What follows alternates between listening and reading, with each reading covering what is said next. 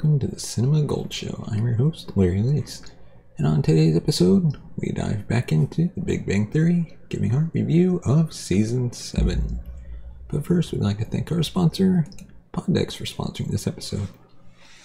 If you're a podcaster looking to grow your audience and get more engagement, check them out today at poddex.com. Use the promo code Larry21 for 10% off your order. And now on to today's topic. Most of the time it seems that it's all downhill for a TV series after its 4th or 5th season. Sitcoms are certainly no exception. The character relationships and conflicts grow too comfortable and familiar. The humor becomes stale and redundant. There's just less and less water in the well upon each return trip. And that certainly seemed to be the case with Big Bang Theory in Season 6. While the season certainly had its moments, its overall uneven quality suggested that maybe it was time for Sheldon, Leonard, and the rest of the gang to fade gracefully into the night.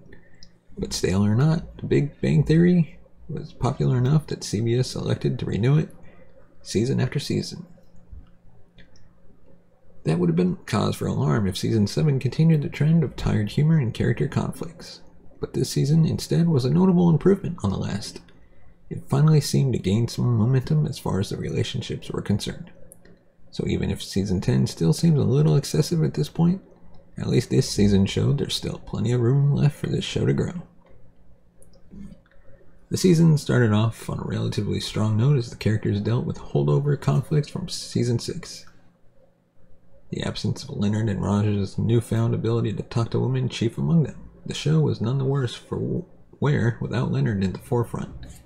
As the straight man of the group, he really isn't all that interesting a character, and when his roller coaster relationship with Penny isn't a focus, there's very little for Leonard to do but stand around and make snarky remarks about Sheldon. Even when Leonard returned from his brief oceanic voyage, his role rarely expanded beyond those familiar boundaries. Often the humor was at its strongest this season when the focus shifted away from the core Leonard, Sheldon, Penny trio and onto the other characters. There were several episodes where Bernadette, not Sheldon, proved to be the comedic highlight. The writers seemed to realize that there was a lot of untapped potential in the diminutive but wrathful Bernie. And one element that helped keep Season 7 feeling relatively fresh was the constant emphasis on breaking the characters into smaller groups and exploring relationships that have been underutilized in the past. For example, the friendship turbulence saw Sheldon and Howard square off, only to be brought back together in the end by a mutual fear of dying in a fiery plane crash. Amy was also given a chance to bond with more of the group outside of Sheldon. Amy had some significant low points in terms of her relationship with Sheldon, but at least she was treated more like a real member of the group most of the time. And even when episodes focused on the Sheldon-Penny pairing, which has been explored in pretty close depth in past seasons, the results were always memorable. Those two have perhaps the most endearing bond on the show at this point. After all these years, Sheldon has grown to tolerate Penny in a way he doesn't with just about every other person on the planet.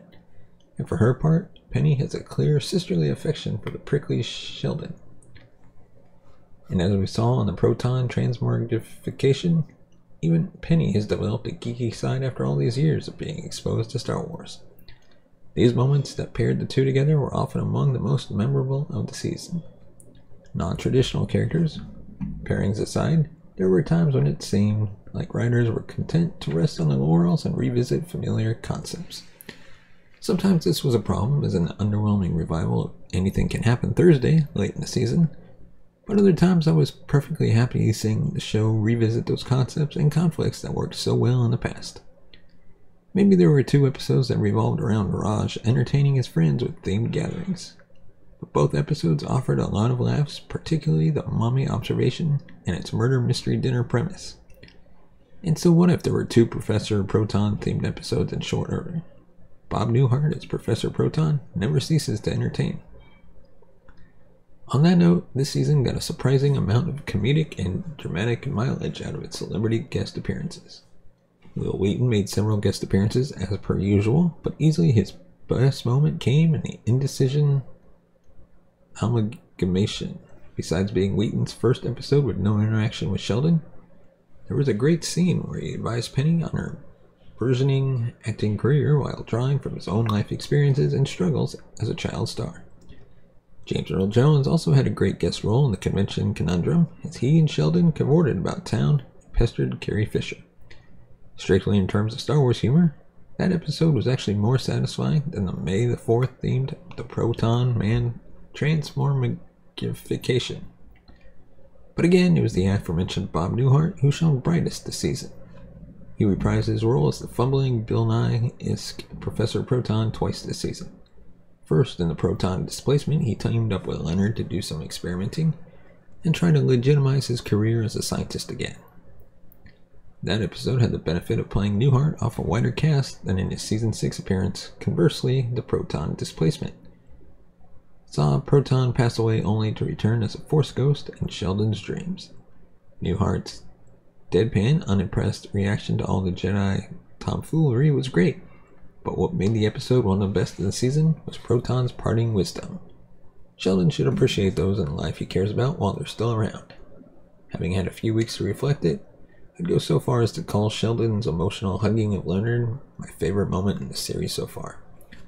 It was a bigger, more resonant moment than even Penny and Leonard finally getting engaged or Sheldon finally kissing Amy. One area Season 7 stacks up better as a whole, rather than on a week-by-week basis, is the ongoing character arcs. Weekly, the season sometimes annoyed with the way episodes would introduce conflicts, fail to resolve them, and take a long time to pick up the threads again. As with many sitcoms, the status quo can be a long time in shifting on this show, but there was definitely a sense of progression over the long term for Raj, Penny, and Sheldon this season. In Raj's case, he put himself out there and recovered from his unceremonious breakup with Lucy, and developed a healthy relationship with a new woman. Penny, meanwhile, decided to pursue her dreams, throw herself headlong in her acting pursuits, and generally grew up a little. But it was Sheldon who evolved more than any other character, thanks to several key episodes. The mommy observation, the discovery dissipation, the locomotive manipulation, and the proton transmorgification. Sheldon was forced to deal with serious issues like his inability to accept change, the lack of father figures in his life, and his need to learn how to show love and affection for those most important to him. All of that came to a head in the finale, The Status Quo Combustion. Faced with a lack of freedom at work and the prospect of living without Leonard, Sheldon finally gave up and decided to hit the rails. As much as it was odd to see yet another season end with a major character embarking on an extended trip, it was a satisfying way to wrap up this leg of Sheldon's life journey. Overall, Season 7 had no overtly bad episodes. There were some definitive weak spots, but in general, those were just a result of humor that misfired or plots that relied too much on the usual tired Leonard Penny drama. The only element of the season that really left me cold was the treatment of Amy. For every step forward she made in her relationship with Sheldon this season, there was always another step back just ahead. Sheldon never seemed to apply Professor Proton's lesson to his relationship with Amy, and seeing him flee town without even saying goodbye to her, much less consulting about her thoughts on the matter, was depressing. That's to say nothing of the times Amy was made the target of ridicule by various characters. Sure, she's an easy target because of her frumpy appearance and awkward social skills, but Amy deserves better than she got in Season 7. I hope the writers can do better by her in Season 8. So of course you're now asking what our final verdict is on this season. Well, before we get to our verdict, please hit that thumbs up button, hit the subscribe button, and bell notification button to be notified of future videos. And let us know down in the comments section below, what did you think about Season 7? And as always, subscribe to the podcast on all your favorite podcast platforms, including Good Pods. But today, our verdict for Season 7, it established that there's still life left in the Big Bang Theory after all these years. No, there wasn't a great deal of clever or creative storytelling at work this season.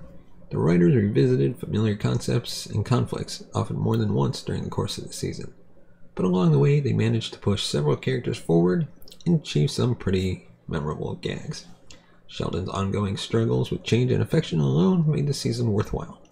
Hopefully the character momentum can carry over into Season 8 and keep the spark of life burning for another season. As always, if you want to support the channel, you can buy us a coffee at buymeacoffee.com/cinemagold. Your support helps the channel grow, upgrade our equipment, bring in new hosts, pay them, and hopefully one day take this show on the road. As always, thank you so much for watching and listening. We will see you next time.